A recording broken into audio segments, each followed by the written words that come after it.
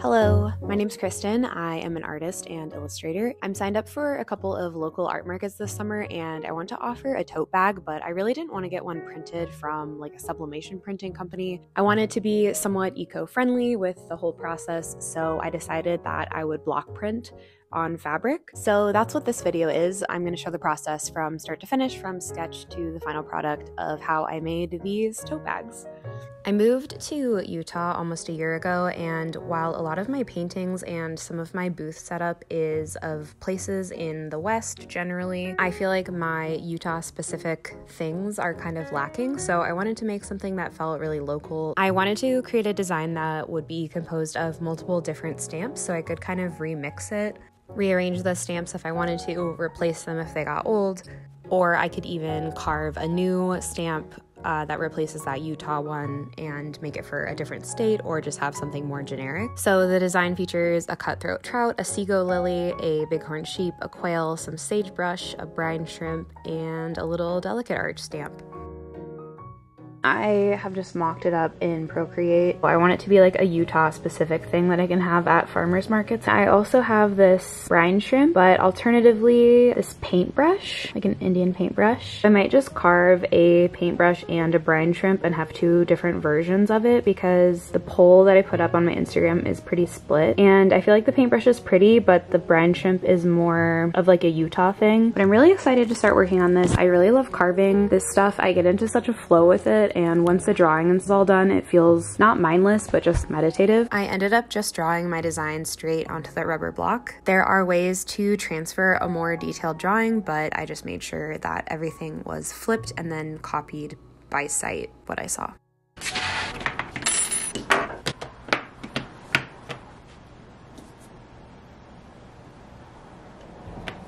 I started out by cutting the individual stamps off from the block, which made it easier to carve like each individual design. And then I got to carving. I did not really take any video of me carving these, but you can imagine what I did. I basically just removed material from the places that I wanted to be white and left material where I wanted it to be black.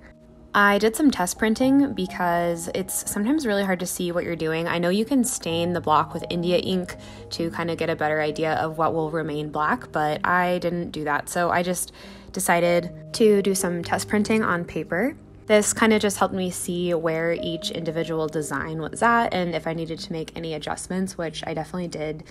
Sometimes it's hard because you can achieve a level of detail in your sketch that you can't really achieve in the actual block, just because of the limitations of the thickness of the ink or whatever. So I'm really glad that I did these test prints before I printed on the actual tote bags. At first I was printing by putting the paper on top of the stamp, but I realized that the way that I was going to do it on the tote bag was to put the stamp face down onto the canvas. So I did that same technique for my test prints as well. I think this footage of each block getting inked for the first time is very satisfying.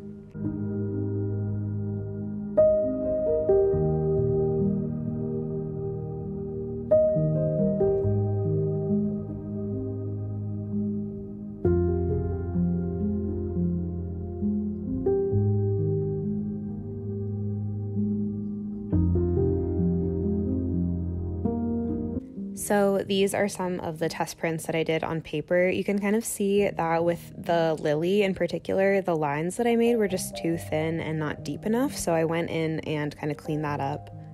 And same thing for the little sagebrush embellishments. They were just like too thin of lines. So the ink was kind of pooling in places and resulting in not the cleanest ink. I will say that the prints look a lot different on paper versus on the canvas. So just be aware of that if you try this yourself. I got these recycled cotton canvas tote bags from totebagfactory.com. I paid $84, including shipping, for 25 tote bags, which comes out to $3.36 per tote bag, in case you were curious. I'm just using the fabric block printing ink from Speedball. It's an oil-based ink that doesn't need to be set with heat before it's like waterproof and you can wash it and stuff after a week of dry time. My friend, who is a professional printmaker, gave me the advice to really load up the blocks with ink, because when you're printing on canvas, a certain amount of ink will kind of get absorbed into the material.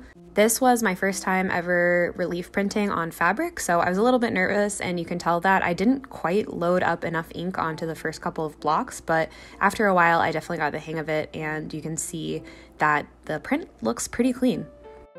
I tried a few different techniques while printing these. I printed each block individually first, and then tried loading each block with ink and putting them all down at once, which results in a very satisfying reveal type video, but you definitely have more control with the placement and stuff if you print each block individually. I'm glad I had a few tries to get this right. I only printed about 8 on the first day. My first market is pretty small, so I think it'll be good to kind of gauge people's interest. And I can always adjust the design or make a different one for like my online shop. I'd love to hear feedback from you guys, because I know that you're based all over the world, so this kind of like hyper local design is not really suited for my online stuff. But I do want to create another design that will be more suited for everyone. But I know a lot of these design elements like people like and can relate to, like the quail and the trout people are really into, and I don't think that just because it's a Utah specific design that you have to live in Utah to rock this tote bag. Also, I'm going to be dyeing a few of the bags with indigo with the help of a friend. Hi Anna, if you're watching this. So I'll probably print on those with white ink, which I'm kind of excited and curious to do. Overall, I'm pretty happy with the quality of the totes for the price. I don't have a ton of studio storage, so I didn't want to order a massive quantity, but they would have been a lot cheaper per unit if I would have ordered more. And I'm really happy with the overall design. I really like the look of block printing. I like how it's not perfect and there's little imperfections and uniqueness to every single bag. I like that it's a functional, sustainable object that I can provide. It's useful, but it's also a handmade piece of art, which I think is really cool. All right, that's it. That's the end of the video. I hope that you liked it, and I hope it was informative. If you have thought about doing this process yourself, I would love to see, like, maybe you should tag me on Instagram or something if you end up block printing on fabric. I don't know if it's just like my algorithm, but I feel like I've been seeing this a lot lately, so maybe there's like a resurgence in block printing on fabric. I do think that I will be reusing some of these stamps to print on some secondhand t-shirts or clothing items that I find. As always, I am Little Tiny Egg everywhere on the internet, primarily Instagram, sometimes TikTok, mostly YouTube. Let me know if you like this more process-focused video, or if you prefer like vlogs or sit-down videos from me. I'm happy to make whatever. I just thought that this process was kind of unique for me and deserved its own video. So thanks for spending time with me. I hope that you had a good time, and I hope you have a really great rest of your day, and I'll see you next time. Okay, bye.